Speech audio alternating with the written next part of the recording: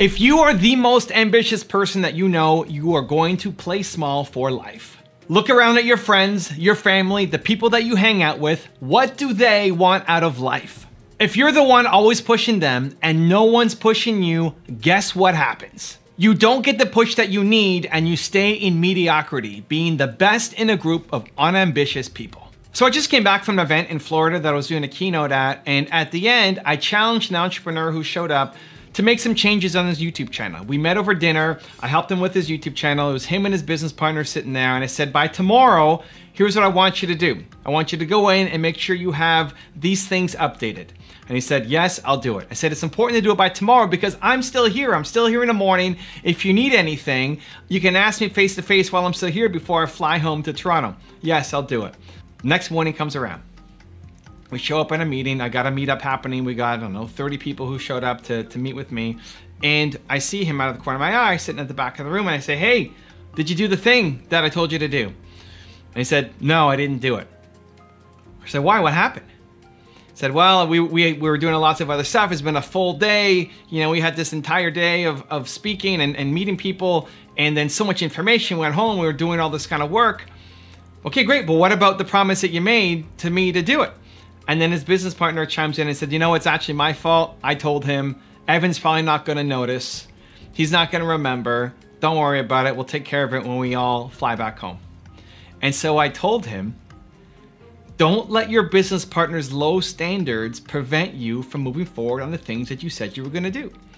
Staying committed to the thing that you say you're gonna do, your word to yourself, is the whole game. Forget about what you just say to other people. What do you do for yourself? Because we're often looking for no's. We're often looking for somebody else to give us a break, right? He's been working hard, and he is. And I know him, and I know his business partner, and these guys are not slackers. They're not slackers. And I was poking a little bit at his business partner saying his low expectations, his low standards. But in this situation, it was true. The entrepreneur that I was speaking to said he was gonna do this thing by tomorrow morning before he came and went to my event. He would do it. And his business partner says he's not gonna remember. Don't worry, we've worked too hard already. Let it go. We'll do it when we get home. And they would do it when they got home. I know they would. He's looking for the reason not to do it. When you say you wanna hit the gym, when you say you want to hit these business goals, when you say you want to have this outcome and be proud of the effort that you put in every day, when you say that you're going to do something, there will be moments where you want to let yourself off the hook, where you say, I work so hard, or I'm so tired, or I deserve a break, right? This is the language you use to yourself. And so when that happens, you're looking for affirmations from the people around you. And if you are the most ambitious person in your friend group, if you are the most ambitious person, what's going to happen? They're gonna say, you already work so hard anyway. What are you talking about? Yes, of course. Give yourself the break. And it's the exact answer that you're looking for because you want to give yourself a break. Now, if you're proud of your effort, maybe you should take a break. But it's not because somebody with lower standards gave you the pass. It's because you're proud of the effort that you put in. And so this is where it gets really dangerous. When you are the most successful, the most ambitious person from the people around you, they're always gonna give you a reason to play smaller. You can't accept it. You have to push through. You need to change your environment. I'm gonna give you 3 ways to do it. Step number 1 is collect good people. I like to say I'm in the business of collecting good people. You wanna collect good people. Somebody that you meet on the street, at an event, online, collect them. Find ways to stay in touch. Follow them on Instagram and on YouTube and comment on their stuff. Tell them, sometimes it gets super awkward. I've told people, I really like you. I really love your style. I really like everything you're doing. I just wanna stay in touch. And maybe that means you're just DMing them when you have questions. Maybe that means you're setting something formal up or you're having a coffee meeting every month to connect. Maybe that means you're asking them, business questions whenever you have them. There's a lot of different ways that the relationship can take shape. And this is where a lot of people fall down is you expect to have the answer in your head. And when you don't know what the relationship will look like, you don't go for it because you don't know what to present. You don't know what to pitch. You don't know what to say. And so you say nothing. And that's the worst case scenario. Don't do that. Tell somebody, I love your vibe. I love the energy. How do we stay in touch? And then whatever flows, flows. You have to be in the business of collecting good people. You want good people around you, not just for your team, but people who are your peers, people who can be your mentors. Because when you get that situation, when you say, I promised myself that I would do this tomorrow, I promised myself that before tomorrow morning this would happen, the people around you are saying, dude, what are you doing? Let's go. Not, you work so hard, you deserve a break. No, let's go. You promised yourself you would do it. Come on. They pull you up to be the best version of you. Step number 2 is get aspirational mentors. I love being around people who've done a lot more than me. This is actually my default. I don't really have people in my life who push me to be better. I don't have too many people around me say, Evan, you really suck at this. Let's go, get better, get better, get better. I get most of mine from aspirational mentors, from Steve Jobs and AP Giannini and Howard Schultz and Kanye West, the videos that I put up every single day on my channel. So I had a buddy of mine say, I really love it when you do a David Goggins video. Or another one yesterday said, I really love it when you do Kobe Bryant.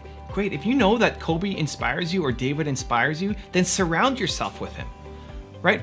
Watch their YouTube videos, watch their interviews, have a Google alert that comes at any time it says Kobe Bryant interview or David Goggins interview, you get a notification. Listen to their podcast if they have one. Read their book, listen to their audios, right? As much as possible, be around that, because the more you are around that, they're training you to think like they think. They're pulling you up to their level, even if you never meet them. That's what I try to do with my channel every day, is I need it selfishly for myself. There's people that I surround myself with daily. I want Elon Musk and Steve Jobs and Oprah Winfrey and these people pulling me up to make me better. So get yourself some aspirational mentors, the people that you look up to and say, man, I wish I could be like them. You can. You just have to think like them. And the way to think like them and act like them and have the mindset of them is to be around them more often. And step number 3 is play bigger triggers. I like having triggers in my environment that force me to remind myself of who I am, of who I would like to be, of what I'm becoming. So you can have the greatest day of all time. Maybe you watch this video and you're fired up, you get motivated, say, yes, I'm gonna go and do some work. Awesome. You're gonna wake up tomorrow and be the person who you used to be again. You wake up tomorrow and it's a new day. Every day is a new day. And so you might remember to do something, but chances are you may not.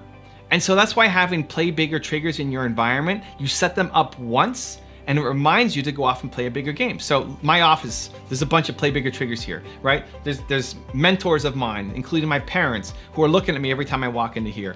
There's the awards down here, which remind me of what I do, that 1 million people have subscribe to my channel. Now we're at 2. It's a crazy number that when I'm coming to make a video, lots of people are watching it. I have my neck braces down there to remind myself of when I broke my neck and kept going on my tour. I've got my Doritos here to remind myself that I'm stronger than these Doritos. Damn the Doritos. These things are stronger than me? No, all I want to do is eat this bag every single day. And standing here is a reminder of how awesome I am. At least that's what I'm telling myself, right? They're all play bigger triggers. So what's in your physical environment? What's the background on your cell phone? What's the background on your desktop? How can you set up your environment once, just with some thoughtful thinking once, that then every time you walk into it, it lifts you up. If you want another Evan Rant video that just might give you the confidence you need, check it out right there next to me. I think you'll enjoy it. Continue to believe, and I'll see you there. The fastest way to change your life is to be around the people who think like the way you want to think. Through videos,